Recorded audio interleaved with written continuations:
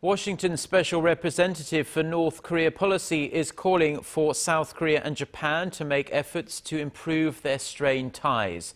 Japan's Kyoto News Agency reports Sung Kim made these remarks while he was in Tokyo on Monday.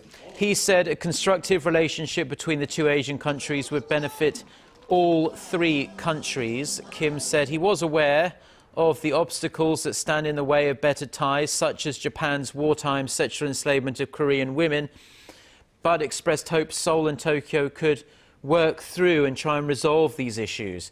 Regarding North Korea's nuclear and human rights issues, Kim told his Japanese counterpart, Junichi Ihara, that the US and Japan should coordinate their policies when dealing with Pyongyang.